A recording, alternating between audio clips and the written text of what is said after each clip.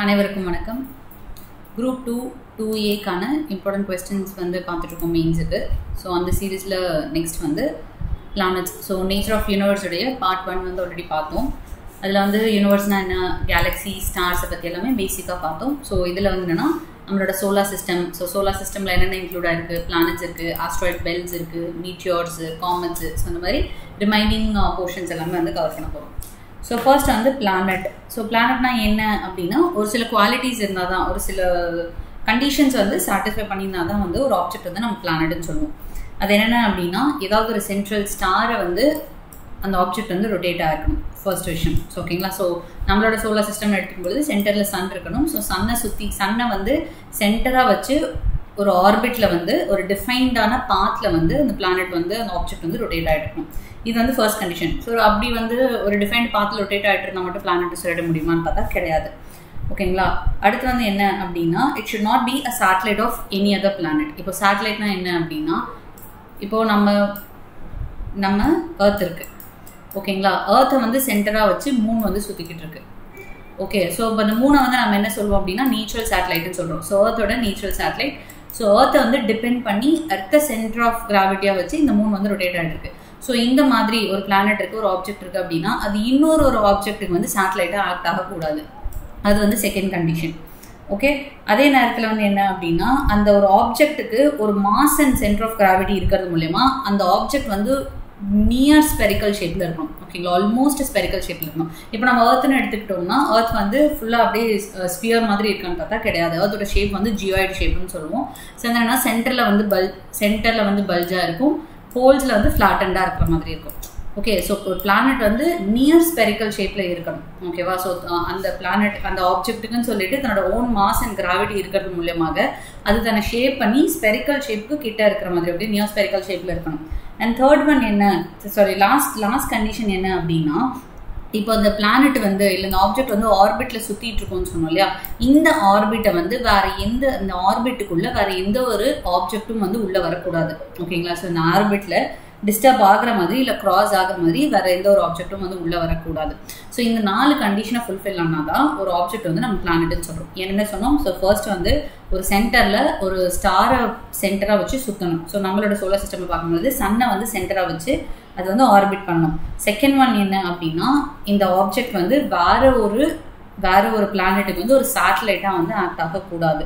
Third one வந்து தன்னோட own mass and கிராவிட்டியை கொண்டு இது வந்து ஒரு ஸ்பெரிக்கல் ஷேப்பில் வந்து ஃபார்ம் ஆகிருந்துருக்கணும்.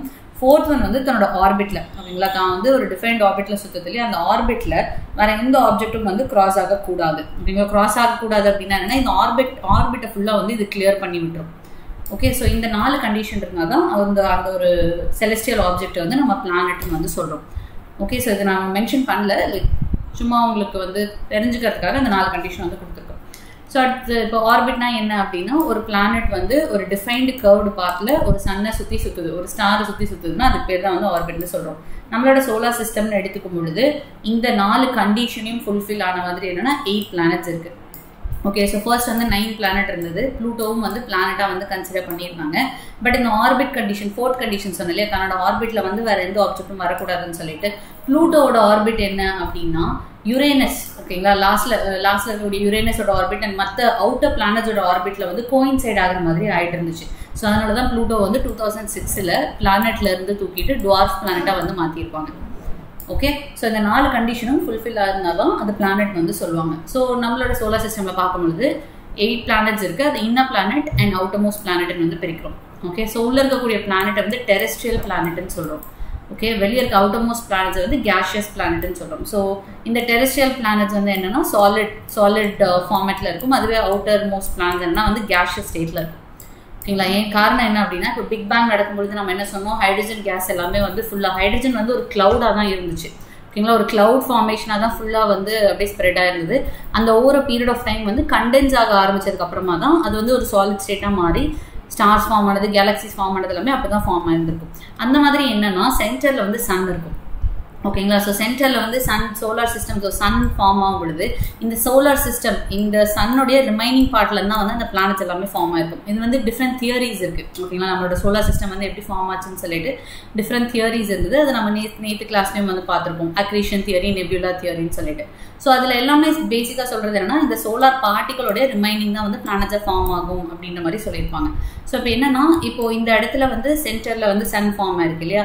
ஸோ இந்த சோலார் விண்ட்ஸ் வந்து ரொம்ப ஹெவியாக இருக்கும். ஓகே, ஸோ சோலார் விண்ட்ஸ் ஹெவியாக இருக்கும்பொழுது என்ன ஆகும் அப்படின்னா, இங்கே பக்கம் இருக்கக்கூடிய பிளானட்ஸில் இருக்கக்கூடிய அந்த ஹைட்ரஜன், ஹீலியம் கேஸஸ் எல்லாம் இருந்திருக்கும் இல்லையா, அது எல்லாத்தையுமே இதெல்லாமே வந்து லைட் கேஸஸ். ஸோ இது எல்லாத்தையும் வந்து அந்த சோலார் விண்ட் வந்து ஃபுல்லாக அடிச்சுட்டு போய் பின்னாடி லாஸ்ட்டில் வந்து அக்யூமுலேட் ஆகிருக்கும். ஓகே, ஸோ சன்லேருந்து எவ்வளோ டிஸ்டன்ஸ் இருக்கோ அந்த டிஸ்டன்ஸை பொறுத்து சோலார் விண்டோட இன்டென்சிட்டி வேரி ஆகும். ஸோ பக்கத்தில் இருக்கக்கூடிய பிளானட்ஸில் எல்லாத்துலேயுமே அந்த சோலார் விண்டோட இம்பாக்ட் வந்து ரொம்ப அதிகமாக இருந்ததுனால லைட் கேஸ் எல்லாமே அங்கேருந்து அடிக்கப்பட்டு அப்படியே பின்னாடி போய் அக்யூமுலேட் ஆகிருக்கு. ஸோ அதனால தான் இன்னரில் இருக்கக்கூடிய 4 பிளானட்ஸும் வந்து டெரெஸ்ட்ரியலாக சாலிட் ஃபார்மேஷனில் இருக்கும். அவுட்டரில் இருக்கக்கூடிய பிளானட்ஸ் எல்லாமே வந்து கேஷியஸ் ஸ்டேட்டில் இருக்கும். ஓகேங்களா, ஸோ இதான் வந்து இன்னர் 4 பிளானட்ஸ் வந்து சாலிட் ஸ்டேட்டில் இருக்கும். இன்னர் 4 பிளானட்ஸ் என்ன, mercury, Venus, earth, Mars. Outer planets என்ன, Jupiter, Saturn, Uranus and Neptune. Okay, so and அடுத்து என்னன்னா, இப்போ இந்த பிளானட்டு நமக்கு வந்து இப்போ எப்படி சொல்றது, சன்னை வந்து சென்டராக வச்சு தான் எர்த் அண்ட் 8 பிளானட்ஸ் வந்து ரிவால்வ் ஆகிக்கிட்டு இருக்கு அப்படின்றது நமக்கு தெரியும். பட் இந்த தியரியை வந்து கண்டுபிடிக்கும் போது இப்போ ஸ்டார்டிங்கில் வந்து ஒரு பிளானட் வந்து எப்படி ரிவால்வ் ஆகிட்டு இருக்கு, ஒரு பிளானட்டரி மோஷனை பற்றி தியரி கொடுக்கும்பொழுது ஃபர்ஸ்ட் எப்படி வந்து பர்சீவ் பண்ணாங்க அப்படின்னா, ஏர்த்தை தான் வந்து சென்டராக வச்சு சன் வந்து ரிவால்வ் ஆகிக்கிட்டு இருக்குன்ற மாதிரி பர்சீவ் பண்ணாங்க. அதுதான் வந்து ஜியோசென்ட்ரிக் தியரி. ஏன்னா நம்ம பார்க்கும்பொழுது நம்ம இருக்கிறது ஏர்த்தில் தான் இருந்திருக்கும். ஏன்னா அப்போது அந்த பீரியட்ல வந்து டெலிஸ்கோப் எதுவும் இல்லை, சயின்டிஃபிக்கல் டிஸ்கவரிஸ் எதுவும் இல்லை. அப்படின்றப்போ நம்மளை எப்போவுமே ஹியூமன்ஸை பொறுத்த வரைக்கும் நம்மளை பிரைமரியாக வச்சு தான் எல்லாத்தையுமே வந்து புரிஞ்சுக்க ட்ரை பண்ணுவோம். ஓகேங்களா, நம்மளுடைய நாலேஜ்க்கு ஏற்ற மாதிரி தான் வந்து நம்ம அண்டர்ஸ்டாண்ட் பண்ணிக்க ட்ரை பண்ணுவோம். ஸோ அப்போ என்ன நினச்சாங்க அப்படின்னா, எர்த்து தான் வந்து சென்டரில் இருக்குது, எர்த்தை சுற்றி தான் வந்து சன் வந்து மேலே கீழே சுற்றிக்கிட்டு, லைக் எர்த்தை சுற்றி வந்து சன் சுற்றிக்கிட்டு இருக்கு அப்படின்ற மாதிரி வந்து பர்சீவ் பண்ணாங்க. அதுதான் வந்து ஜியோசென்ட்ரிக் தியரி. இந்த ஜியோசென்ட்ரிக் தியரியை ஃபர்ஸ்ட் கொடுத்தது யார் அப்படின்னா வந்து டாலமி. ஓகே, அதுக்கப்புறம் வந்து ரிசர்ச்சர்ஸ் நிறைய வந்ததுக்கப்புறமா என்னன்னா, இல்லை எர்த் வந்து சென்டரில் கிடையாது, சன்னு தான் வந்து சென்டரில் இருக்குது அப்படின்னு சொல்லிட்டு ஹீலியோசென்ட்ரிக் தியரியை வந்து நிக்கோலஸ் கோப்பர்னிக்கஸ் வந்து ப்ரொவைட் பண்ணுறாரு. ஓகே, ஸோ இதான் வந்து பிளானட்டரி மோஷன்ஸோடைய இனிஷியல் தியரிஸ். ஸோ அடுத்து வந்து கெப்லர் வந்து 3 லா வந்து கொடுக்குறாரு. இந்த கெப்லர் வந்து பிளானட்டரி மோஷன் ரிலேட்டடாக 3 லாஸ் வந்து ப்ரொவைட் பண்ணுறாரு. ஸோ ஃபர்ஸ்ட் லா வந்து law of ellipse. So law of எலிப்ஸ்னா என்ன அப்படின்னா, ஒரு பிளானட் வந்து சன்னை சென்டராக வச்சு ஒரு எலிப்டிக்கல் ஆர்பிட்டில் மூவ் ஆகுது. சன் வந்து என்னன்னா இந்த எலிப்ஸோடைய ஒன் ஆஃப் இட்ஸ் ஃபோக்கையில் வந்து இருக்குது. ஸோ எலிப்ஸுக்கு என்னென்னா 2 ஃபோக்கஸ் பாயிண்ட் இருக்கும். ஓகேங்களா, இங்கே இந்த சென்ட்ரல் வந்து என்னன்னா 2 ஃபோக்கஸ் பாயிண்ட் இருக்கும். ஸோ இந்த 2 ஃபோக்கல் பாயிண்ட்ல ஒன் ஆஃப் தி ஃபோக்கல் பாயிண்ட்ல வந்து சன் இருக்கிற மாதிரி பிளானட் வந்து ஒரு எலிப்டிக்கல் ஆர்பிட்ல வந்து ரொட்டேட் ஆகிட்டு இருக்கும், ரிவால்வ் ஆகிட்டு இருக்கும் அப்படின்றத வந்து ஃபர்ஸ்ட் லா. ஓகேங்களா, ஸோ சன்னுக்கு நியராக இருக்கக்கூடிய இந்த போர்ஷனுக்கு பேர் வந்து பெரிஹீலியன் சொல்கிறோம். இதுவே வந்து ஃபார்தராக இருக்கக்கூடிய இந்த பாயிண்ட்டுக்கு பேர் வந்து அப்ஹீலியன். ஓகே, ஸோ இதான் வந்து ஃபோக்கல் பாயிண்ட். எர்த் இல்லை ஏதாவது ஒரு பிளானட் வந்து எலிப்டிக்கல் ஆர்பிட்ல ரிவால்வ் ஆகிட்டு இருக்கு. ஸோ அந்த ஆல் பிளானட்ஸ் வந்து revolve around the son in elliptical orbit with Sun at one of their ஃபோக்கை. So second law என்ன அப்படின்னா, law of equal area. So equal ஏரியானா என்னன்னா, சன்னையும் ஒரு பிளானட்டையும், இப்போ எர்த்தை எடுத்துக்கிறோம், எர்த்தையும் சன்னையும் வந்து கனெக்ட் பண்ணுற மாதிரி ஒரு இமேஜினரி லைன் வந்து ட்ரா பண்ணிக்கிறோம். ஓகே, இப்போது ஒரு 2 செகண்ட், இப்போ அந்த 2 செகண்டில் எவ்வளோ டிஸ்டன்ஸ் வந்து எர்த் வந்து சன்னை சுற்றி இருக்குது அப்படின்றது எந்த இடத்துல கால்குலேட் பண்ணாலும் அதோடைய ஏரியா வந்து சேமாக தான் இருக்கும். அது கவர் பண்ணக்கூடிய ஏரியா வந்து சேமாக தான் இருக்கும். ஓகே, இப்போ எலிப்டிக்கல் ஆர்பிட்ல வந்து சுற்றிட்டு இருக்கு, இங்கே சன் இருக்குது. ஸோ இப்போ எர்த் வந்து என்னன்னா ஒரு செகண்டில் வந்து இப்போ இங்கேருந்து இவ்வளோ தூரம் வந்து ட்ராவல் ஆகி போயிருக்கு 1 செகண்டில். ஓகே, ஸோ இந்த இமேஜினரி லைனை வச்சு நம்ம ஒரு ஏரியா கண்டுபிடிக்கிறோம், இதனோட ஏரியா எவ்வளோ வருதுன்னு சொல்லிட்டு. அதே மாதிரி இங்கே இருக்கும் பொழுது எர்த் வந்து இங்கே இருக்கும் பொழுது இந்த ஒரு செகண்டில் வந்து இங்கேருந்து இவ்வளோ தூரம் வந்து ட்ராவல் ஆகிருக்கும். ஸோ இந்த இமேஜினரி லைன் இருக்கு இல்லையா, ஸோ இது கவர் பண்ணக்கூடிய ஏரியா வந்து கால்குலேட் பண்ணும்பொழுது இந்த ஏரியாவும் சேமாக இருக்குது அப்படின்றது தான் வந்து லா ஆஃப் ஈக்குவல் ஏரியா. ஓகேங்களா, the line connecting the planet and the sun covers equal area in equal interval of time. So the equal interval of timeல equal area தான் கவர் பண்ணோம் அப்படின்றத law of equal area. And இதில் இன்னொரு விஷயம் என்ன அப்படின்னா, இந்த பெரிஹீலியான்னு சொன்னோம் இல்லையா, ஸோ அந்த சன்னுக்கு கிட்ட வரும்பொழுது ரொம்ப ஃபாஸ்ட்டாக வந்து மூவ் ஆகும். ஏன்னா இதே ஏரியாவை, இந்த ஏரியாவை வந்து கவர் பண்ணுறதுக்காக இது வேகமாக மூவ் ஆனால் தான் அந்த ஏரியாவை கவர் பண்ண முடியும். அதனால பெரிஹீலியான் பொசிஷனில் எர்த் இருக்கும் பொழுது அது ரொம்ப ஃபாஸ்ட்டாகவும், அப்ஹீலியான் பொசிஷனில் சன்னை விட தூரமாக போகும்பொழுது அது ரொம்ப ஸ்லோவாகவும் வந்து மூவ் ஆகும். காரணம் என்னன்னா, சேம் ஏரியாவை சேம் டியூரேஷனில் கவர் பண்ணணுன்ற அந்த தியரியை வந்து சாட்டிஸ்ஃபை பண்ணணும். அதனால இது வந்து இந்த இடத்துல ஃபாஸ்ட்டாகவும் இந்த இடத்துல ஸ்லோவாகவும் வந்து எர்த் மூவ் ஆகும். இதை பேசிஸாக வச்சு தான் அந்த தியரி வந்து டிரைவ் பண்ணியிருப்பாங்க. ஸோ தேர்ட் லா வந்து law of harmonies. So law of ஹார்மோனிஸ்னால் என்ன அப்படின்னா, இப்போ இதை சுற்றி வர்றதுக்கு ஓகேங்களா, ஒரு ரெவல்யூஷன் முடிச்சுட்டு வர்றதுக்கு தேவைப்படக்கூடிய டைம் எதை பொறுத்து இருக்கும் அப்படின்னா, அந்த சன்னுக்கும் பிளானட்டுக்கும் இருக்கக்கூடிய டிஸ்டன்ஸோடைய கியூப் ரூட்டுக்கு பொறுத்து இருக்கும், ப்ரொபோஷ்னலாக இருக்கும். ஓகே, ஸோ இதை சுற்றி முடிச்சுட்டு ஒரு ரெவல்யூஷன் முடிச்சுட்டு வர்றதுக்கு தேவையான டைமை வந்து ஸ்கொயர் பண்ணால் எதுக்கு டைரக்ட்லி ப்ரொபோஷனலாக இருக்கும்னா, இந்த ஆருக்கு which is distance between Sun and the பிளானட்டுடைய கியூபுக்கு ப்ரொபோஷனலாக இருக்கும். ஸோ எவ்வளோ டிஸ்டன்ஸ் போகுதோ, இப்போ டிஸ்டன்ஸ் போக போக போக சன்னுக்கு பக்கம் இருந்துச்சு அப்படின்னு, சன்னுக்கு பக்கம் ஒரு பிளானட் இருந்தது அப்படின்னா அது ரிவால்வ் பண்ணுறதுக்கு வந்து கம்மியான டைம் தான் தேவைப்படும். ஓகேங்களா, அதுவே ரொம்ப தூரம் இருக்குது, ஓகே, ரொம்ப தூரம் போகும்பொழுது என்னன்னா அதனுடைய ரெவல்யூஷன் டைமும் ரொம்ப அதிகமாக தேவைப்படும், விச் இஸ் கியூப் பவரில் வந்து தேவைப்படும்ன்றதான் law of harmonies. And the square of time period of revolution of a planet around the sun is directly proportional to cube of the distance between sun and the planet. Okay, so இது மூணு தான் வந்து Kepler கொடுத்த planetary motion related ஆன laws. Okay, so அடுத்து வந்து டிஸ்டன்ஸை வந்து நம்ம எதை வச்சு மெஷர் பண்ணுவோம் அப்படின்னா, இது வந்து ரேடார். நார்மலாக வந்து ஒரு டிஸ்டன்ஸை மெஷர் பண்ணுறதுக்கு வந்து நம்ம ரேடார் சிக்னல் வந்து சென்ட் பண்ணுவோம். ஸோ அது ரேடார் வந்து டிரான்ஸ்மிட்டர்லேருந்து எமிட் ஆகி அந்த ஆப்ஜெக்டில் பட்டு ரிட்டர்ன் வர்றதுக்கு எவ்வளோ டைம் எடுத்துக்குதோ அதை பேசிஸாக வச்சு தான் வந்து நம்ம டிஸ்டன்ஸை வந்து கால்குலேட் பண்ணுவோம். அதே மாதிரி தான் பிளானட், ஓகேவா, distance of the planet from எர்த்தை calculate பண்ணுறதுக்கும் இந்த ரேடார் எக்கோ மெத்தடியை தான் வந்து யூஸ் பண்ணுறாங்க. ஸோ என்ன c/t/2, ஓகேங்களா, c வந்து அந்த ஸ்பீட் ஆஃப் அந்த சிக்னலுடைய ஸ்பீடு எவ்வளோ டைம் எடுத்துக்குது அதை பேசிஸாக வச்சு எவ்வளோ டிஸ்டன்ஸ் வந்து அந்த பிளானட் நம்ம எர்த்லேருந்து தள்ளி இருக்குது அப்படின்றத வந்து கால்குலேட் பண்ணுறாங்க. அடுத்து வந்து சைஸ் ஆஃப் த பிளானட். ஒரு பிளானட்டோடைய சைஸை வந்து டிட்டர்மைன் பண்ணுறதுக்கு நமக்கு டிஸ்டன்ஸ் இருந்தால் தான் வந்து டிட்டர்மைன் பண்ண முடியும். அதுக்கே இது கொடுத்துருக்காங்க பார்த்தீங்களா, இங்கே தான் வந்து இந்த பிளானட்டோட சைஸை தான் நம்ம கண்டுபிடிக்கணும்னு நினைக்கிறோம். ஸோ இந்த பிளானட் வந்து எவ்வளோ டிஸ்டன்ஸ் இருக்குன்னு வந்து நம்ம கண்டுபிடிச்சிட்டோம். ஓகேங்களா, ஸோ டிஸ்டன்ஸ் இருக்குன்னு கண்டுபிடிச்சதுக்கப்புறமா இதனுடைய ஆங்குலர் டயாமீட்டரை வந்து பேசிஸாக வச்சு இந்த பிளானட்டுடைய சைஸை வந்து டிட்டர்மைன் பண்ணுவோம். அடுத்து வந்து சர்ஃபேஸ் டெம்பரேச்சர். ஒரு பிளானட்டோட சர்ஃபேஸ் டெம்பரேச்சர் வந்து எதை பொறுத்து இருக்கும் அப்படின்றது வந்து ஸ்டீஃபன் லா ஆஃப் ரேடியேஷன் வந்து ஒரு லாவை வந்து ப்ரொவைட் பண்ணியிருக்காரு. ஓகேங்களா, ஸோ பிளானட்டோட சர்ஃபேஸ் டெம்பரேச்சரை வந்து கொடுக்கக்கூடிய லா தான் வந்து ஸ்டீஃபன்ஸ் லா ஆஃப் ரேடியேஷன். அதான் வந்து E = σT/4. ஸோ இதில் சிக்மான்றது வந்து ஸ்டீஃபன்ஸ் கான்ஸ்டன்ட். அது இல்லாமல் எடுத்துக்கிட்டோம் அப்படின்னா E is directly proportional to T/4.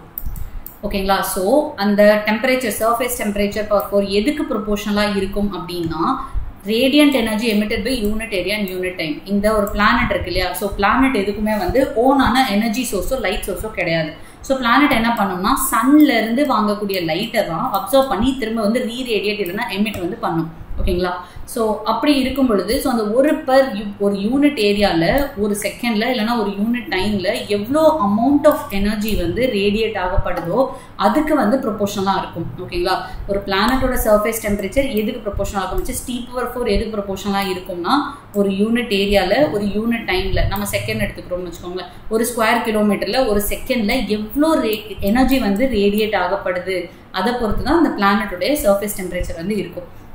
ஓகேங்களா, அடுத்து வந்து இன்வர்ஸ் ஸ்கொயர்லா. இன்வர்ஸ் ஸ்கொயர்லா என்ன சொல்கிறாங்க அப்படின்னா, டெம்பரேச்சர் இப்போ வந்து பிளானட்லேருந்து ஒரு பிளானட் இருக்குது, ஓகே, பிளானட்லேருந்து நம்ம மேலே போக போக போக டுவர்ட்ஸ், ஓகேங்களா, temperature of planet decreases as we go away from the sun. Sorry, இப்போ நம்ம சென்டரில் வந்து ஒரு சன் இருக்குது, ஸோ பக்கத்தில் மெர்க்யூரி இருக்குது, வீனஸ் இருக்குது, எர்த் இருக்குது, மாஸ் இருக்குது. ஸோ அந்த சன் கிட்டேருந்து எவ்வளோ தூரம் நம்ம தள்ளி போகிறோமோ, எவ்வளோ தூரம் தள்ளி போகிறோமோ அதுக்கு வந்து அந்த அளவுக்கு வந்து டெம்பரேச்சர் வந்து கம்மியாகும். ஸோ டிஸ்டன்ஸ் வந்து அதிகமாக டெம்பரேச்சர் கம்மியாகும். அதனால தான் இன்வர்ஸ். ஓகே, ஸோ டிஸ்டன்ஸ் வந்து அதிகமாகும் பொழுது டெம்பரேச்சர் கம்மியாகும். என்ன டிஸ்டன்ஸு, சன்னுக்கும் அந்த பிளானட்டுக்கும் இடையே இருக்கக்கூடிய டிஸ்டன்ஸ் அதிகமாகும் பொழுது அந்த பிளானட்டோடைய டெம்பரேச்சர் கம்மியாகும். அதனால தான் வந்து இன்வர்ஸ் ஸ்கொயர்லான்னு சொல்கிறோம். ஓகே, ஸோ அடுத்து வந்து வீனஸோட டெம்பரேச்சர். பட் இப்போ இந்த ஒரு இன்வர்ஸ் ஸ்கொயர் லாவை வந்து நெகேட் பண்ணக்கூடிய ஒரு பிளானட் வந்து வீனஸ் தான். இப்போது மெர்க்யூரி தான் வந்து சன்னுக்கு பக்கமே இருக்குது.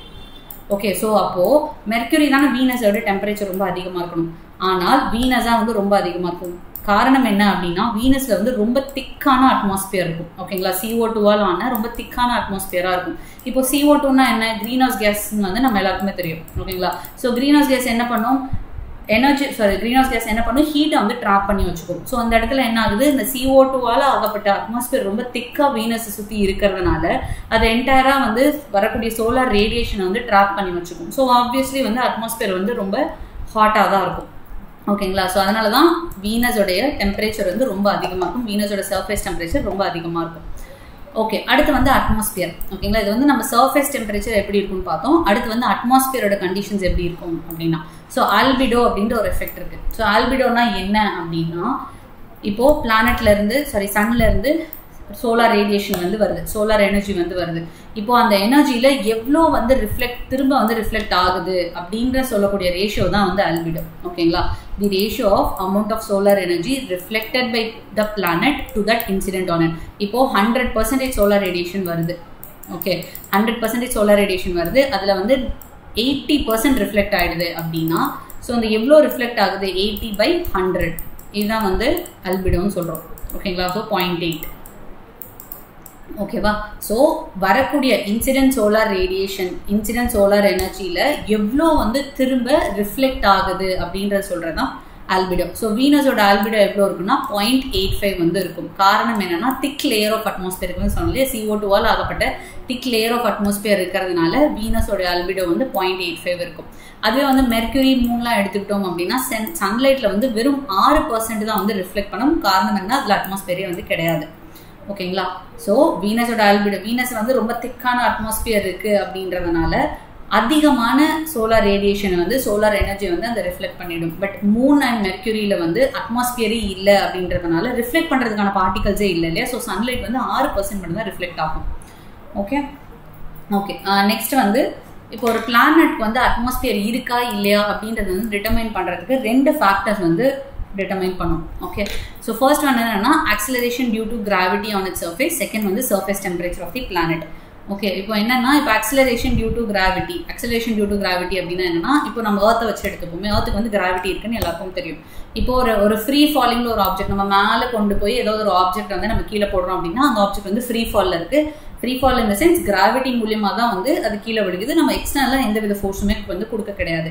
ஸோ அப்படி ஃப்ரீ ஃபாலில் இருக்கும்பொழுது என்ன ஆகும் அப்படின்னா, அதோட வெலாசிட்டி வந்து எவ்ரி செகண்ட் வந்து அதிகமாகிக்கிட்டே போகும். ஓகேங்களா, ஸோ ஆக்சிலரேஷன்றது வந்து velocity by time. Okay, so ஒரு ஃப்ராக்ஷன் ஆஃப் செகண்டும் அதோட வெலாசிட்டி வந்து சேஞ்ச் ஆகிக்கிட்டே இருக்கும். அதுதான் வந்து ஆக்சிலரேஷன் சொல்கிறோம். அந்த ஆக்சிலரேஷன் எதனால் நடக்குது, கிராவிட்டியோட இன்ஃப்ளூயன்ஸ்னால நடக்குது. கிராவிட்டி இருக்கிறதுனால தான் அந்த வெலாசிட்டி வந்து ஒரு செகண்டும் வந்து மாறிக்கிட்டே இருக்குது. ஸோ இதுதான் வந்து ஆக்சிலரேஷன் டியூ டு கிராவிட்டின்னு சொல்கிறோம். ஸோ ஒரு பிளானட்டோடைய, ஓகேங்களா, ஸோ ஒரு பிளானட்டில் அட்மாஸ்பியர் இருக்கா இல்லையான்றது எதை பொறுத்து இருக்கும் அப்படின்னா, அதோட சர்ஃபேஸில் வந்து அந்த பிளானட்டோட சர்ஃபேஸில் ஆக்சிலரேஷன் டியூ டு கிராவிட்டி வந்து எவ்வளோ அதிகமாக இருக்குது, அது கம்மியாக இருக்கா இல்லை அதிகமாக இருக்கான்றது பொறுத்தும் வேரி ஆகும். அண்ட் நெக்ஸ்ட் என்னன்னா, அதோட சர்ஃபேஸ் டெம்பரேச்சர் பொறுத்தும் வேரி ஆகும். ஓகேங்களா, இப்போ ஃபார்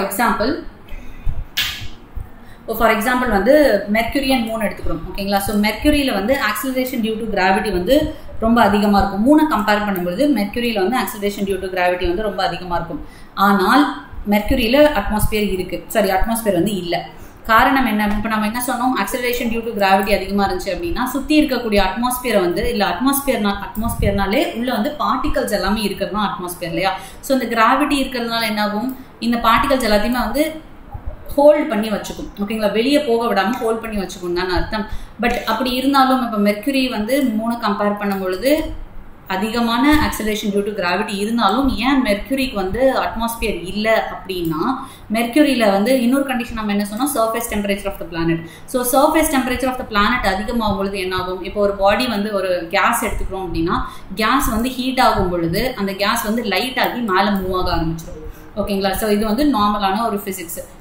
ஸோ ஒரு கேஷியஸ் பார்ட்டிகல் வந்து நம்ம வார்ம் பண்ணுறோம் அப்படின்னா அந்த பார்ட்டிகல் வந்து வார்ம் ஆகும் பொழுது லைட் ஆகிட்டு அப்படியே வந்து மேலே அப்வர்டாக வந்து மூவ் ஆக ஆரம்பிக்கும். ஸோ டென்சிட்டி வந்து குறைய ஆரம்பிக்கும். ஸோ இந்த இடத்துல என்ன, மெர்க்யூரி வந்து மூணை கம்பேர் பண்ணும்பொழுது சன்னுக்கு ரொம்ப பக்கம் இருக்கு இல்லையா. ஸோ அதனால மெர்க்யூரியோட டெம்பரேச்சர் ரொம்ப அதிகமாக இருக்கும். ஸோ இந்த டெம்பரேச்சர் அதிகமாக இருக்கிறதுனால என்ன பண்ணியிருக்கோம் அப்படின்னா, அதை சுற்றி இருக்கக்கூடிய அட்மாஸ்பியரிக் கேஷியஸ் பார்ட்டிகல் எல்லாத்தையும் ரொம்ப ஹீட் பண்ணி விட்டுருக்கும். அதை ஹீட் பண்ணதுக்கப்புறம் என்ன ஆகும், ஹீட் ஆகிட்டு அந்த கேஸ் எல்லாமே வந்து எக்ஸ்பேண்ட் ஆகி அப்படியே மேல் நோக்கி போயிட்டு அந்த கிராவிட்டி வந்து ஹோல்ட் பண்ண முடியாத அளவுக்கு அது அப்படியே அப்படியே வெளியே போயிட்டு இருக்கும். அதனால தான் மெர்க்யூரியில் அட்மாஸ்பியர் கிடையாது. ஓகேங்களா? காரணம் என்னன்னா சர்ஃபேஸ் டெம்பரேச்சர் அதிகமாக இருக்குது அப்படின்றதுனால. ஓகே. ஸோ அண்ட் இன்னொரு விஷயம் என்னன்னா, நம்ம என்ன பார்த்தோம்ல, இந்த ஆக்சலரேஷன் டியூ டு கிராவிட்டி வந்து அதிகமாக இருந்துச்சு அப்படின்னா சுற்றி இருக்கக்கூடிய அட்மாஸ்பியர் இருக்கக்கூடிய பார்ட்டிகல்ஸ் எல்லாத்தையும் வந்து அது ஸ்ட்ராங்காக ஹோல்ட் பண்ணி வச்சுக்கும். அதனால வந்து அட்மாஸ்பியர் வந்து ரீட்டைன் ஆகும். இது ரெண்டும் தான் அட்மாஸ்பியர், ஒரு பிளானட்டுக்கு அட்மாஸ்பியர் இருக்கா இல்லையா அப்படின்னு டிட்டர்மைன் பண்ணுறது இந்த 2 ஃபேக்டர் தான். Okay. Okay and okay next one வந்து condition for life on planet. Okay, so பிளானெட்டில் வந்து உயிர் வாழ்கிறதுக்கு என்னென்ன கண்டிஷன்ஸ் எல்லாம் தேவை அப்படின்னா, சூட்டபிளான லிவிங் டெம்பரேச்சர் இருக்கணும், ஒரு ரைட் கைண்ட் ஆஃப் அட்மாஸ்பியர் இருக்கணும். இப்போ கார்பன் டை ஆக்சைடு அதிகமாக இருக்குது அப்படின்னா அந்த இடத்துல வந்து லைஃப் வந்து ஃபார்ம் ஆகிறதுக்கான வாய்ப்புகள் ரொம்ப கம்மி. அதே வந்து மீத்தேன் கேஸ் அதிகமாக இருக்குது. ஸோ இந்த மாதிரி ஹார்ம்ஃபுல்லான கேஸ் சப்ஸ்டன்ஸ்னால ஆகப்பட்ட அட்மாஸ்பியரில் வந்து லைஃப் வந்து உருவாகிறதுக்கான வாய்ப்பு இல்லை. அதே நேரத்தில் வந்து வாட்டரும் வந்து இருக்கணும், கன்சிடரபிள் அமௌண்ட் ஆஃப் வாட்டரும் வந்து அந்த பிளானட்டோட சர்ஃபேஸில் இருந்துச்சு அப்படின்னா அதை பொறுத்து, இந்த 3 கண்டிஷனை பொறுத்து தான் வந்து ஒரு பிளானெட்டில் லைஃப் இருக்கா இல்லையான்றதுன்னு டிட்டர்மைன் பண்ண முடியும். அப்புறம் ஒரு காஸ்மிக் இயர் வந்து 250 km/s. சாரி, ஸோ இது விடுங்க, இது நான் தெரியாமல் எக்ஸ்ட்ரா ஆட் பண்ணியிருக்கேன். ஸோ அடுத்து வந்து theory of earths origin. So எர்த்தோட origin theory நான் ஆக்சுவலி ப்ரீவியஸ் கிளாஸ்லேயே பார்த்துட்டோன்னு சொல்லியிருந்தேன், பட் இந்த கிளாஸில் தான் வருது. So okay, so theory of earths origin பார்க்கும்பொழுது வந்து ஃபர்ஸ்ட் ஒன் வந்து நெபுலர் ஹைப்போதசிஸ். ஓகேங்களா? ஸோ இந்த நெபுலர் ஹைப்போதசிஸை யார் வந்து ப்ரொவைட் பண்ணுறாங்க அப்படின்னா ஜெர்மன் ஃபிலாசபர் இமானுவேல் காண்ட் தான் வந்து இந்த நெபுலர் ஹைப்போதசிஸை ப்ரப்போஸ் பண்ணுறாங்க. இந்த நெபுலர் ஹைப்போதசிஸில் கொஞ்சம் மாடிஃபிகேஷனை கொண்டு வந்தவர் வந்து லாப்லாஸ். He's a mathematician. ஓகேங்களா? So Laplace transform, Fourier transform எல்லாமே வந்து நம்ம ஸ்கூலில் மேக்ஸில் படிச்சிருப்போம், அதே லாப்லாஸ் தான் அவர். ஸோ இவங்க 2 பேரும் சேர்ந்து தான் வந்து நெபுலர் ஹைப்போதசிஸை வந்து கொடுக்குறாங்க. ஸோ இவங்க என்ன சொல்கிறாங்க அப்படின்னா, ஒரு பிளானட்ன்றது எதனால் உருவானது, பிளானட்ஸ் எல்லாமே எதனால் உருவானது அப்படின்னா cloud of material associated with youthful Sun. இப்போ இந்த சன் வந்து யூத்ஃபுல்லாக இருக்கும் பொழுது இதுவும் வந்து ஒரு கேஷியஸ் ஸ்டேட்டில் தானே இருந்திருக்கும். ஸோ அந்த யூத்ஃபுல்லான சன் இருக்கும் பொழுது எல்லாமே வந்து கேஷியஸ் ஸ்டேட்டில் இருந்திருக்கும். அது எல்லாமே கொஞ்சம் கொஞ்சமாக கண்டென்ஸ் ஆக ஆரம்பிக்கும் போது, அந்த கிளவுட் ஆஃப் மெட்டீரியல் எல்லாமே கண்டென்ஸ் ஆக ஆரம்பிக்கும் போது சென்டரில் வந்து சன் ஃபார்ம் ஆயிருக்கும், அப்படியே சுற்றி வந்து பிளானட்ஸ் வந்து ஃபார்ம் ஆயிருக்கும் அப்படின்னு இந்த நெபுலர் ஹைப்போதசிஸ் வந்து கொடுத்துருக்காங்க. ஓகேங்களா? ஸோ அடுத்து வந்து accretion theory. So accretion theory வந்து யார் ப்ரப்போஸ் பண்ணியிருப்பாங்க அப்படின்னா லிட்டில்டன் அப்படின்றவர் வந்து ப்ரப்போஸ் பண்ணியிருப்பாங்க. இங்கே எகெயின் அவங்க என்ன சொன்னாங்க அப்படின்னா, சோலார் சிஸ்டம்ன்றது வந்து ஒரு cloud of dust and gas particle தான் ஃபார்ம் ஆனது. அந்த பார்ட்டிகல் பேர் தான் வந்து சோலார் நெபியூலான்னு சொல்கிறோம். கிட்டத்தட்ட 4.6 பில்லியன் இயர்ஸ்க்கு முன்னாடி வந்து இந்த சோலார் சிஸ்டம் வந்து ஃபார்ம் ஆயிருக்கு அப்படின்னு சொல்கிறாங்க. ஸோ இதில் என்னன்னா, இந்த சோலார் நெபியூலா, அந்த சோலார் கிளவுட் இருக்கு இல்லையா, இது வந்து சுற்றிக்கிட்டே இருந்திருக்கும். இந்த சுற்றிக்கிட்டே இருக்கும் பொழுது என்ன இருந்திருக்கும்னா, இந்த கிராவிட்டி உள்ள வந்து ஒரு ஆப்ஜெக்ட், ஒரு மாஸ் வந்து கிரியேட் ஆகுது, கண்டென்ஸ் ஆக ஆரம்பிக்குதுன்னா ஆட்டோமேட்டிக்காக கிராவிட்டியும் வந்து உருவாகும். அந்த கிராவிட்டி என்ன ஆக ஆரம்பிக்குதுன்னா, அந்த ஆப்ஜெக்டை வந்து தனக்குள்ளேயே வந்து கொலாப்ஸ் ஆக விடும். ஸோ கொலாப்ஸ் ஆகும் பொழுது என்ன ஆகும், சன்னு வந்து சென்டரில் ஃபார்ம் ஆயிருக்கு. அண்ட் அதை சுற்றி வந்து ரிமைனிங்காக மீதி இருந்த ஆப்ஜெக்ட்ஸ் எல்லாத்தையும் ஒன்றா சேர்ந்து எல்லாமே இண்டிவிஜுவல் பிளானட்டாக வந்து ஃபார்ம் ஆயிருக்குன்னு சொல்கிறது தான் வந்து இந்த அக்ரீஷன் தியரி. ஓகே, ஸோ இந்த இடத்துல தான் என்ன பண்ணியிருக்கோம்னா, அந்த சோலார் விண்டு வந்து லைட்டரான எலிமெண்ட் எல்லாத்தையும் வந்து பின்னாடி தள்ளி விட்டுருக்கும். ஸோ ஹைட்ரஜன், ஹீலியம் போல லைட்டரான எலிமெண்ட் எல்லாத்தையும் பின்னாடி தள்ளியிருக்கும். Left only heavy rock material மட்டும் வந்து உள்ள வந்து கிரியேட் பண்ணியிருக்கும். நான் முன்னாடி ஃபர்ஸ்ட் உள்ள வந்து இன்னர் பிளானட் அவுட்டர் பிளானட் சொல்லும்போது சொல்லியிருந்தேன் இல்லையா. ஸோ இந்த சோலார் விண்டு வந்து இந்த சோலார் ஸ்டார்ம் எல்லாமே என்னன்னா, இந்த லைட்டரான பார்ட்டிகல் எல்லாத்தையும் பின்னாடி தள்ளிட்டு பின்னாடி இருக்கக்கூடிய லாஸ்ட் அவுட்டர் மோஸ்ட் பிளானட்ஸ் எல்லாமே வந்து கேஷியஸ் பிளானட்டா ஃபார்ம் ஆயிருக்கும். அதுவே உள்ள இருக்கக்கூடிய ஹெவி ராக் மெட்டீரியல்ஸ் எல்லாம் கண்டென்ஸ் ஆகி இன்னர் பிளானட்டா ஃபார்ம் ஆயிருக்கும். ஸோ இதுதான் வந்து அக்ரீஷன் தியரி மூலமா வந்து சொல்லியிருக்காங்க. ஓகே, ஸோ இப்போ வந்து எர்த்தை பற்றி பார்க்கும்போது, ஸோ எர்த் வந்து என்னன்னா, it is a heavy elements எல்லாமே வந்து கொலைட் ஆகி உள்ள வந்து கோர் வந்து ஃபார்ம் ஆயிருக்கும். ஓகேங்களா? சென்டரில் வந்து கோர் வந்துருக்கும். சென்டருக்குள்ளே தான் வந்து நிக்கல், அயான் மாதிரி ரொம்ப டென்ஸான எலிமெண்ட்ஸ் எல்லாமே வந்து கோரில் தான் இருக்கும். ஓகே, ஸோ இந்த மாதிரி வந்து உள்ள டென்ஸாக வந்து எலிமெண்ட் ஃபார்ம் ஆகும்போது வெளியே அவுட்டர் வந்து என்னன்னா, கம்மியான டென்சிட்டி இருக்கக்கூடிய மெட்டீரியல்ஸ் எல்லாமே வெளியே வந்து கிரஸ்டாக வந்து ஃபார்ம் ஆயிருக்கும். லைட்டர் மெட்டீரியல்ஸ் எல்லாமே. ஸோ அதான் டென்ஸ் மெட்டீரியல் எல்லாமே சென்டரில் வந்து சிங்க் ஆகிட்டு லைட்டர் மெட்டீரியல் எல்லாமே கிரஸ்ட் வந்து ஃபார்ம் ஆயிருக்கும். இந்த பீரியடில் அந்த கிரஸ்ட் கோர் எல்லாம் ஃபார்ம் ஆகிட்டு இருக்கும்போது தான் அந்த பிளானட்டோடைய மேக்னெட்டிக் ஃபீல்டு வந்து உருவாயிருக்கும். ஓகேங்களா? ஸோ அதே நேரத்தில் வந்து கிராவிட்டி வந்து ஓகே, ஸோ எப்படி அட்மாஸ்பியர் அகெயின் எர்த்துக்கு எப்படி அட்மாஸ்பியர் ஃபார்ம் ஆச்சு நம்ம முன்ன சொன்னோம் இல்லையா. ஒரு பிளானட்டுக்கு அட்மாஸ்பியர் இருக்கா இல்லைன்றதை எதை பொறுத்து டிட்டர்மைன் பண்ணுது, அந்த பிளானட்டோட gravity, acceleration due to gravity and டெம்பரேச்சரை பொறுத்து. இந்த இடத்துல என்னன்னா, கிராவிட்டி ரொம்ப அதிகமாக இருந்தது அப்படின்றதுனால அந்த பிளானட்டை சுற்றி வந்து அட்மாஸ்பியரை வந்து ஹோல்ட் பண்ண முடிஞ்சது. ஓகே, அந்த அட்மாஸ்பியர்லாம் இருந்ததுனால தான் எர்த்தில் வந்து லைஃபே வந்து ஃபார்ம் ஆயிருக்கு. ஸோ அடுத்து வந்து other solar system objects. Solar system வந்து பிளானட் பார்த்தோம், சன் பார்த்தோம், இது மட்டும் தான் இருக்கான்னு பார்த்தா கிடையாது, இன்னும் நிறைய ஆப்ஜெக்ட்ஸ் இருக்கு. ஸோ அதில் என்ன, ஃபர்ஸ்ட் வந்து டுவார்ஃப் பிளானட்ஸ். ஸோ டுவார்ஃப் பிளானட்ஸ்னா என்னன்னா இது வந்து ஒரு ஃபுல் பிளானட்னு வந்து கன்சிடர் பண்ண முடியல, பட் அந்த பிளானட்டோட ப்ராப்பர்ட்டிஸில் ஒரு சில ப்ராப்பர்ட்டிஸ் எல்லாம் வந்து ஃபுல்ஃபில் ஆயிருக்கும். ஓகேங்களா, இதெல்லாமே வந்து டைனி பிளானட்ஸ், நம்ம சோலார் சிஸ்டம்ல இருக்கக்கூடிய சின்ன சின்ன பிளானட்ஸ் அப்படின்னு சொல்றோம். Any celestial body orbiting around the Sun weighing for self gravity and nearly B round in shape. அதுதான் இப்போ நம்ம சொன்னோம்ல, அந்த 4 கண்டிஷனும் வந்து ஃபுல்ஃபில் ஆகலனாலுமே ஒரு பாடி வந்து சன்னை சுற்றி வந்து சுற்றிக்கிட்டு இருக்கு, அதே நேரத்தில் அதுக்கும் ஒரு சில செல்ஃப் கிராவிட்டியும் இருக்கு அண்ட் நியர் ரவுண்ட் ஷேப்லையும் இருக்கு. பட் தன்னோட ஆர்பிட்டை வந்து கிளியர் பண்ண முடியாமல் இருந்திருக்கும். ஓகேங்களா, நம்ம வந்து ப்ளூட்டோ சொன்னல, ப்ளூட்டோ வந்து ஏன் 2006 வந்து டிமோட் ஆச்சு பிளானட் ஸ்டேட்டஸ்ல இருந்து டுவார்ஃப் பிளானட் அப்படின்னா அது வந்து இன்னொரு ஆர்பிட்டோட வந்து கொலைட் ஆகுது. ஓகேவா, ஸோ அதனால தான் வந்து டிமோட் பண்ணியிருப்பாங்க. ஸோ அதனால் என்னன்னா அதே நேரத்தில் வந்து இது வேற ஒரு பிளானட்டோடைய சேட்டலைட்டாகவும் இருக்கக்கூடாது. ஸோ இந்த 3 கண்டிஷனையும் வந்து ஃபுல்ஃபில் பண்ணியிருக்கு, பட் இந்த ஆர்பிட் கிளியர் பண்ணுற கண்டிஷன் மட்டும் ஃபுல்ஃபில் பண்ணலை. ஸோ இந்த மாதிரி பார்க்கும்பொழுது நம்ம சோலார் சிஸ்டம்ல வந்து 5 டுவார்ஃப் பிளானட்ஸ் இருக்கு. Ceres, Pluto, ஹியூமே, மேக்மேட் and எரிஸ். ஓகேங்களா, ஸோ இந்த 5 தான் வந்து டுவார்ஃப் பிளானட். ஓகே, ஸோ அடுத்து வந்து சேட்டலைட். ஸோ சேட்டலைட்ஸ்ன்னு பார்க்கும்போது தான் நம்ம சொல்கிறோம்ல, இப்போ ஏர்த்துக்கு வந்து 3 வந்து சேட்டலைட்டாக இருக்குது அப்படின்னு சொல்லி பார்க்கலாம். So 3 is natural satellite. Okay, ஒரு பிளானட்டை சுற்றி ஒரு பாடி வந்து மூவ் ஆகிட்டு இருந்துச்சு அப்படின்னா அதை வந்து சேட்டலைட்னு சொல்கிறோம். அந்த சேட்டலைட்டுக்கு எகெயின் வந்து ஓன் லைட் கிடையாது, ஓன் அட்மாஸ்பியர் கிடையாது, வாட்டர் எதுவுமே வந்து கிடையாது. ஓகே, ஸோ அடுத்து என்னன்னா சேட்டலைட் எதனால் வந்து மூவ் ஆயிருக்கும்னா இந்த பிளானட்டோடைய கிராவிட்டியோட இன்ஃப்ளூயன்ஸ்னால இந்த சேட்டலைட் வந்து இந்த ஆர்பிட்லேயே வந்து மூவ் ஆகிக்கிட்டு இருக்கும். ஓகே, ஸோ அதுதான் வந்து மூன் வந்து எர்த்தோட சேட்டலைட்ன்றது ஒரு எக்ஸாம்பிள். ஸோ அடுத்து வந்து ஆஸ்ட்ராய்ட்ஸ். ஸோ ஆஸ்ட்ராய்ட்ஸ்ன்னு பார்க்கும்பொழுது ஒரு சின்ன கற்கள். இது என்ன actually earth again solar system form ஆகும் பொழுது சின்ன பாடிஸ் எல்லாமே வந்து ஃபுல்லாக பிளானட்டாக கண்டென்ஸ் ஆக முடியாத ஒரு சின்ன பார்ட்டிகல்ஸ் எல்லாமே வந்து ஆஸ்ட்ராய்ட் பெல்ட்டாக வந்து ஃபார்ம் ஆயிருச்சு அப்படின்னு வந்து சொல்கிறாங்க. அண்ட் ஒரு சில தியரிஸ் என்ன அப்படின்னா இந்த ஆஸ்ட்ராய்ட் பெல்ட் எங்கே இருக்கும் அப்படின்னா மார்ஸுக்கும் ஜூபிட்டருக்கும் இடையே தான் வந்து ஆஸ்ட்ராய்ட் பெல்ட் வந்து இருக்கும். ஓகேங்களா, மெர்க்குரி, வீனஸ், எர்த், மார்ஸ் இருக்கு, அடுத்து ஜூபிட்டர் இருக்கு இல்லையா. ஸோ இந்த ரெண்டுத்துக்கும் இடைப்பட்ட கேப்ல தான் வந்து ஆஸ்ட்ராய்ட் பெல்ட் வந்து ஃபார்ம் ஆயிருக்கும். ஸோ ஒரு சில தியரிஸ் என்ன சொல்லியிருப்பாங்க புக்கில் கொடுக்கல, பட் ஒரு சில தியரிஸ் என்ன இருக்கு அப்படின்னா இந்த மார்ஸுக்கும் ஜூபிட்டருக்கும் இடையே ஒரு பிளானட் இருந்தது, அந்த பிளானட் பிரேக் ஆகி வந்து இது அதே ஆர்பிட்ல வந்து இந்த ஆஸ்ட்ராய்ட் பெல்ட் ஃபார்ம் ஆயிருச்சுன்னு சொல்லியிருக்காங்க. But it's not a proven theory, it's just a hypothesis தான். ஸோ இந்த மாதிரி வந்து மார்ஸுக்கும் ஜூபிட்டருக்கும் இடையே வந்து செலஸ்டியல் ராக்கி சப்ஸ்டன்ஸ் வந்து ரிவால்வ் ஆகிட்டு இருக்கும் சன்னை சுற்றி. சன்னோட கிராவிட்டினால சன்னை சுற்றி வந்து ஆர்பிட்ல ரிவால்வ் ஆகிட்டு இருக்கும். அதுதான் வந்து ஆஸ்ட்ராய்ட் பெல்ட்னு சொல்றோம். ஓகேங்களா, சார் என்ன small rakhi celestial body revolve around the Sun. இது என்னன்னா கிட்டத்தட்ட 100 கிலோமீட்டர் டயாமீட்டர்ல இருந்து ஒரு சின்ன ஸ்டோன் இருக்கு இல்லையா, ஒரு குட்டி ஸ்டோன் சைஸ்ல இருந்து 100 கிலோமீட்டர் டயாமீட்டர் வரைக்கும் வந்து ஆஸ்ட்ராய்டு இருக்கு. ஓகே, ஸோ அரௌண்ட் வந்து 1600 ஆஸ்ட்ராய்ட்ஸ் வந்து சோலார் சிஸ்டம் சுற்றி வந்து ரிவால்வ் ஆகிட்டு இருக்கு. இதில் லார்ஜஸ்ட் ஆஸ்ட்ராய்ட் வந்து செரிஸ், 700 கிலோமீட்டர் இருக்கக்கூடிய ஒரு asteroid, cherish asteroid.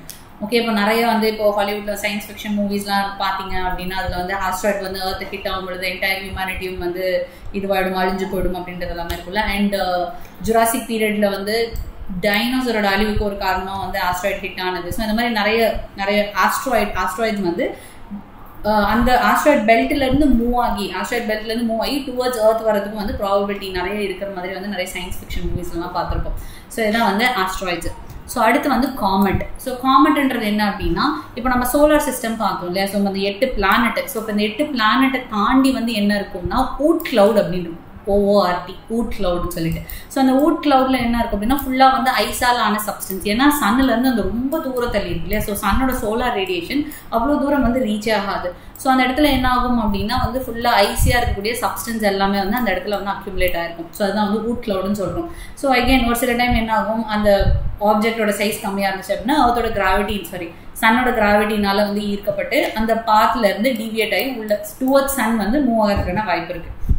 Okay, so அப்படி டுவர்ட்ஸ் சன் வந்து மூவ் ஆகும்போது என்ன ஆகும், இது ஐஸ் மீத்தேனால ஆகப்பட்ட ஒரு சப்ஸ்டன்ஸ் பார்த்தோம்ல. ஸோ அந்த ஐஸ் மீத்தேன் வந்து சன்னு கிட்ட போக என்ன ஆகும், எவாபரேட் ஆக ஆரம்பிக்கும். ஸோ அது எவாபரேட் ஆகும்போது பின்னாடி ஒரு வால் மாதிரி ஒரு ஸ்ட்ரக்சரை வந்து கிரியேட் பண்ணும். அதனால தான் இதை வந்து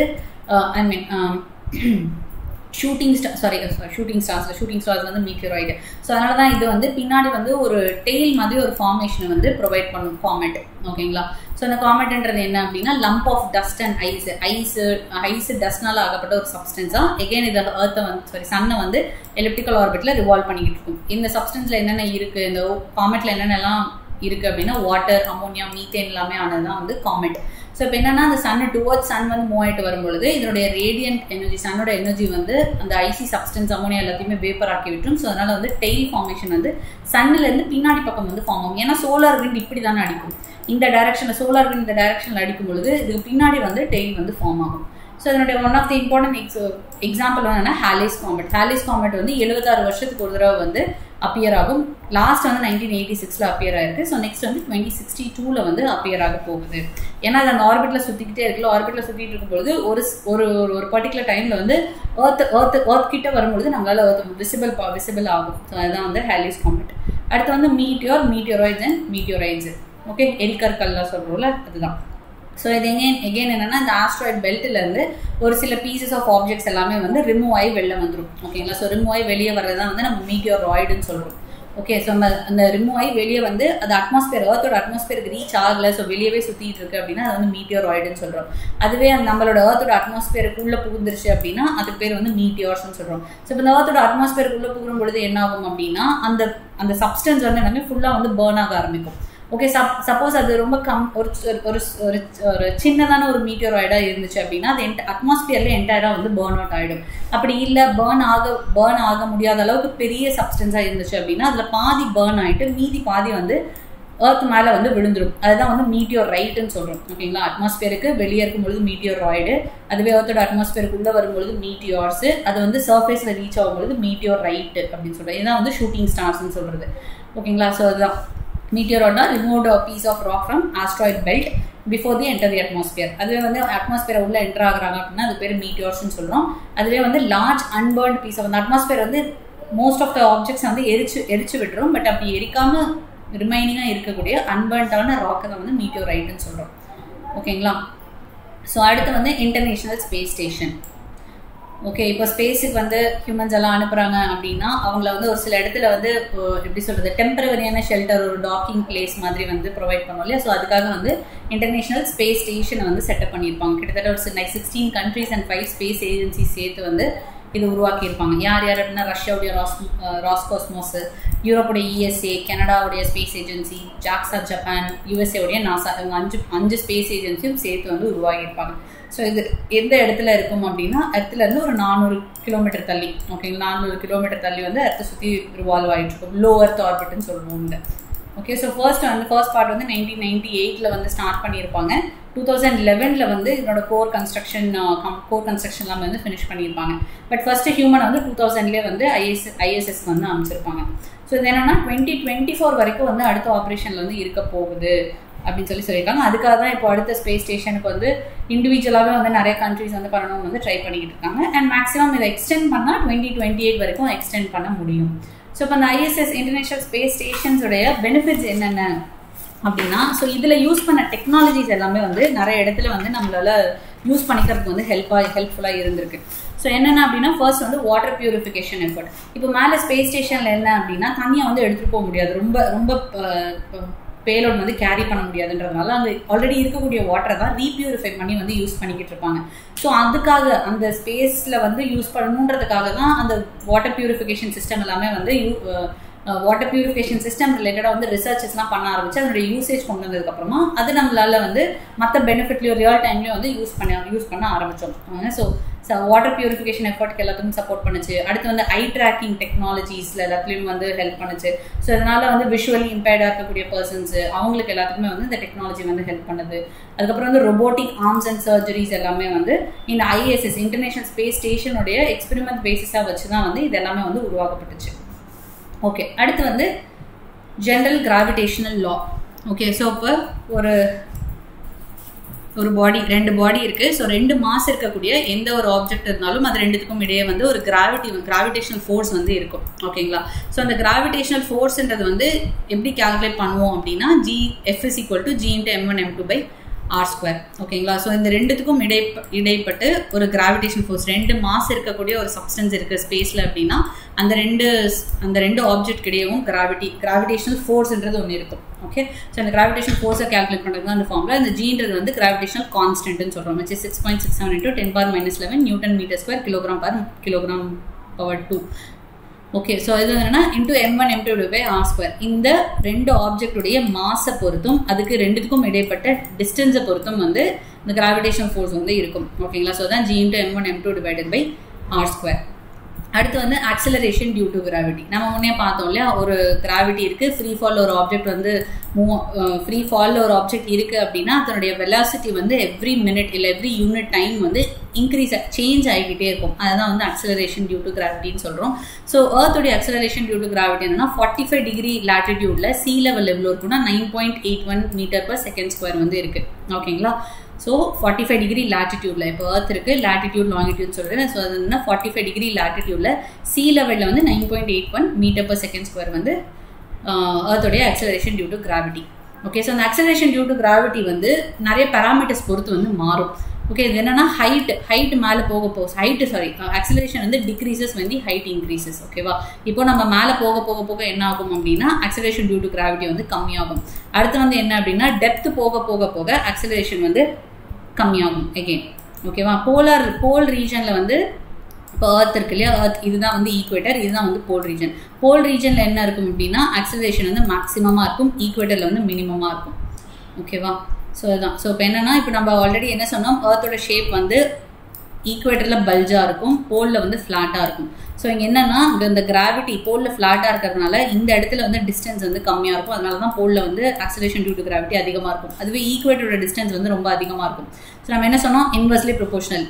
ஓகேங்களா, டிஸ்டன்ஸ் அதிகமாக ஆக்சலரேஷன் டியூ டு கிராவிட்டி கம்மியாகும்னு சொல்லி. ஸோ அதனால தான் ஈக்குவேட்டரில் வந்து ஆக்சலரேஷன் டியூ டு கிராவிட்டி கம்மியாக இருக்கும், மினிமமாக இருக்கும். அடுத்து வந்து எஸ்கேப் ஸ்பீடு. ஓகேங்களா, ஸோ இப்போ ஒரு பிளானட் ஒரு ஆப்ஜெக்ட் நம்ம ஏர்த்தை எடுத்துக்கிறோம். ஸோ ஏர்த்தை சுற்றி வந்து ஒரு கிராவிடேஷனல் ஃபோர்ஸ் வந்து ஆக்ட் ஆகிட்டு இருக்கு. ஓகே, ஸோ இப்போ இந்த கிராவிடேஷனல் ஃபோர்ஸ்னால வந்து எல்லா ஆப்ஜெக்ட்டும் வந்து உள்ள புல் பண்ணி தான் வச்சுட்டு இருக்கு. ஸோ இப்போ நம்ம ஒரு சேட்டலைட் ஆர்டிஃபிஷியலாக ஒரு சேட்டலைட்டை வந்து நம்ம ஒரு ஆர்பிட்டில் வந்து நம்ம ஃபிக்ஸ் பண்ணணும்னு நினைக்கிறோம் அப்படின்னா அது ஒரு பர்டிகுலர் ஸ்பீடில் போனால் மட்டும்தான் இந்த கிராவிடேஷனல் புல்லில் வந்து எதிர்த்து வந்து போக முடியும். ஓகேங்களா, ஏன்னா இந்த கிராவிட்டி வந்து ஆக்ட் ஆகிட்டே இருக்கும் அந்த ஆப்ஜெக்ட் மேலே. ஸோ அந்த கிராவிட்டியை தாண்டி வந்து நம்ம வெளியே போகணும் அப்படின்னா ஒரு பர்டிகுலர் ஸ்பீடில் வந்து போகணும். அதுதான் வந்து எஸ்கேப் ஸ்பீடுன்னு சொல்கிறோம். ஓகேங்களா, so minimum speed with which a body must be projected in order that it may escape from the gravitational pull of the planet. ஒரு பிளானட்டோடைய கிராவிடேஷனல் புல்லிருந்து எஸ்கேப் ஆகிறதுக்கு அந்த ஆப்ஜெக்ட் எவ்வளோ மினிமமாக ஸ்பீடில் மூவ் ஆகணுமோ அந்த ஸ்பீடுக்கு பேர் எஸ்கேப் ஸ்பீடுன்னு சொல்கிறோம். Which is v is equal to square root of 2gr. ஓகேவா, ஸோ ஏர்த்தோடைய ஏர்த்தோடைய எஸ்கேப் ஸ்பீடுன்றது என்ன அப்படின்னா 11.2 km/s வந்து போனால் தான் ஏர்த்தோட கிராவிட்டியிலேருந்து எஸ்கேப் ஆகி அந்த சேட்டலைட் ஒரு ஆப்ஜெக்ட் வந்து வெளியே வந்து போக முடியும். அதுவே 3க்கு என்னன்னா 2.5 km/s வந்து போகணும். சாரிங்க, செகண்ட் சொன்னோம், ஹார் சொல்லிட்டேன். ஸோ 11.2 km/s, 3 வந்து 2.5 km/s, சன் வந்து 620 km/s மூவ் ஆனால் தான் அதனுடைய ஏர்த்தோடைய சன்னோட கிராவிட்டியிலேருந்து ஒரு ஆப்ஜெக்ட் வந்து வெளியவே வர முடியும். ஓகேங்களா, ஸோ அடுத்து வந்து ஆர்பிட்டல் வெலாசிட்டி. இப்போ நம்ம சேட்டலைட்ஸ் எல்லாமே பார்க்குறோம். சேட்டலைட்ஸ் எல்லாமே வந்து எர்த்தை வந்து சுற்றிக்கிட்டே இருக்க ஒரு ஆர்பிட்டில் அப்படின்னு பார்க்குறோம். இப்போ தானே சொன்னோம் எர்த்தை சுற்றி வந்து ஒரு கிராவிடேஷன் ஃபீல்டு இருந்துக்கிட்டே இருக்குன்னு சொல்லிட்டு.